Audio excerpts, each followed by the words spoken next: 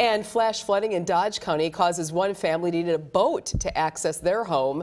Fox 6's Angelica Sanchez is live with the big old mess they are dealing with tonight. Angelica? Yeah, Marion, unfortunately, we're feeling the rain here pick up a little bit. Let me direct your attention to this driveway. That's right. This is supposed to be a driveway behind me, but from what we could tell, this is roughly about 5 feet below water. This Town of Lomira home is high enough that their main levels are dry, but the same can't be said of their basement.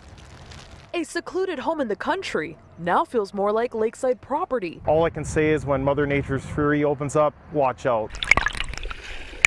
A Town of Lomira family is relying on a different form of transportation.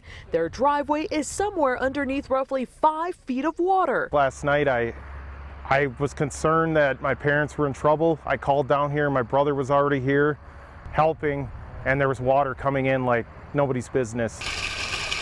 Joshua Canas rushed to his parents' home Tuesday night just as the area was experiencing flash flooding. I barely made it down here with my own vehicle. Dodge County emergency officials say about 4 inches of rain fell in a short time span. Most of the cleanup is flooding in residential homes. The Canas family is experiencing an extreme scenario after 3 decades of living here.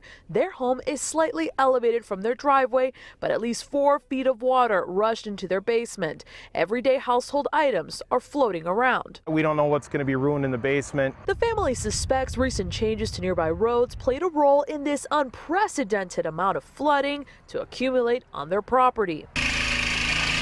While they navigate how to best flush out their home, they tell Fox 6 they're also getting support from those around them. We've already had a couple neighbors come by and ask, if we needed help, and it's more or less you can't do anything right now until the water's gone.